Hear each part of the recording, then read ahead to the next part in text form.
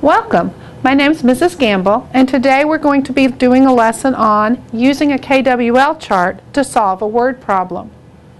Most people know a KWL chart when they are in reading class. It's what you know about what you're getting ready to read, what you want to know, that's when you ask questions, and then what you learn.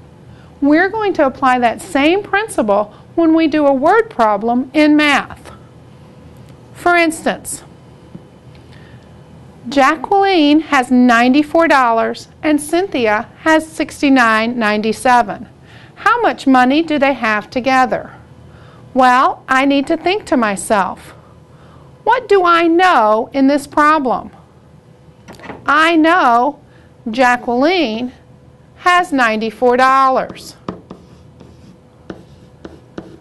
I know that Cynthia has $69.97.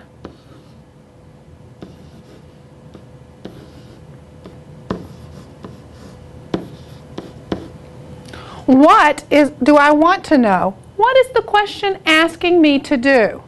How much money do they have together? How much together? When I think of how much do they have together, I know the question is asking me to add my sums.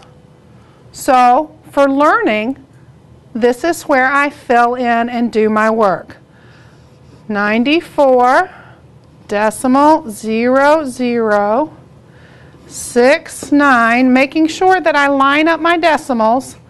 97, adding my dollar signs and my plus sign and my equal sign.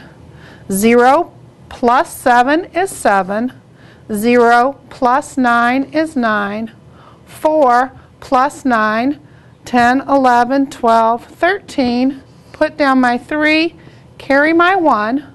1 plus 9 is 10. 10 plus 6 is 16.